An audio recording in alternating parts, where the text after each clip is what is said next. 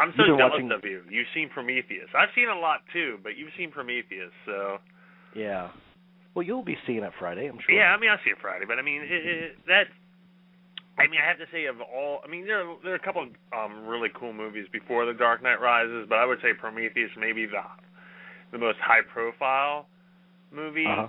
Well, all right, I take that back. Savages and The Amazing Spider-Man, but Prometheus is definitely up there, the curiosity factor is just overwhelming. Yeah, Prometheus was on my, probably my 5 must-see of the year. Mm-hmm. People in France have seen it. It's been open in foreign markets. Well, they're lucky. I mean, everyone's lucky these days. Us Americans are ranking pretty low on the totem pole lately. Yeah. But Prometheus, man, such a visionary movie. Mm-hmm. And I'm glad that Ridley Scott returned to sci-fi, and I can't wait to see what he does with the continuation of Blade Runner, too, because the purely imaginative visual design of this movie, I mean, just down to every prop and costume, not to mention the worlds that they create, it's just jaw-dropping. I mean, that really took hold of me more than anything. That's awesome. That's great to hear. That's what we expect. I mean, kind of what we've got, but it's and the effects are outstanding. In that, I don't know. I can guess which ones are digital. Obviously, the planets and all of that kind of stuff are digitized. But in terms of creature effects, it all looks so practical. And all the oozing effects and that kind of thing, it's phenomenal work. So on a technical level, it's brilliant. Mm-hmm. Although I don't necessarily think that he utilized 3D as well as he could have. That's what I'm hearing. That seems to be a common theme in the reviews.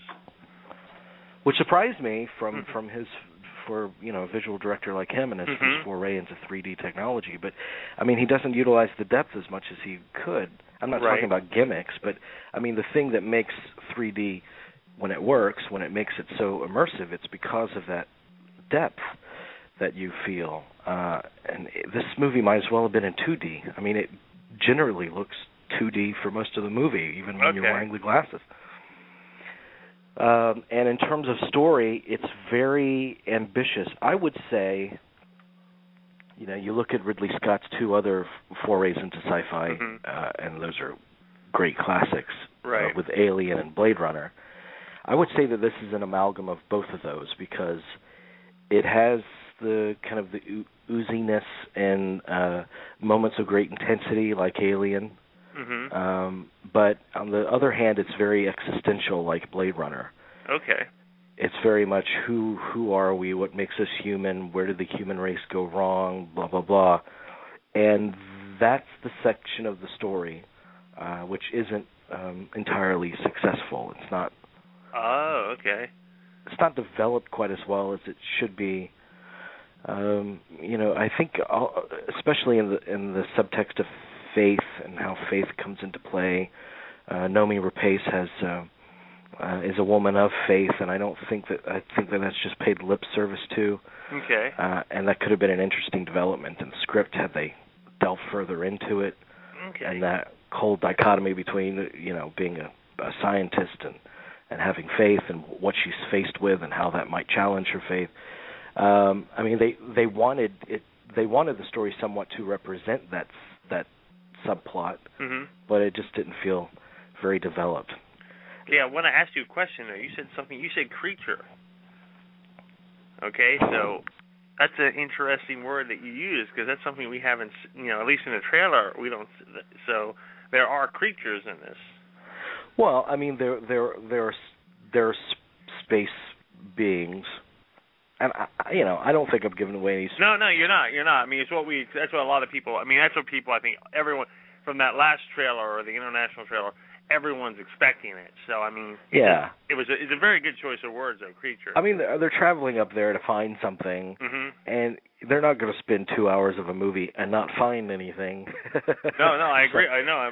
No. Obviously, they find something, and the effects are very good.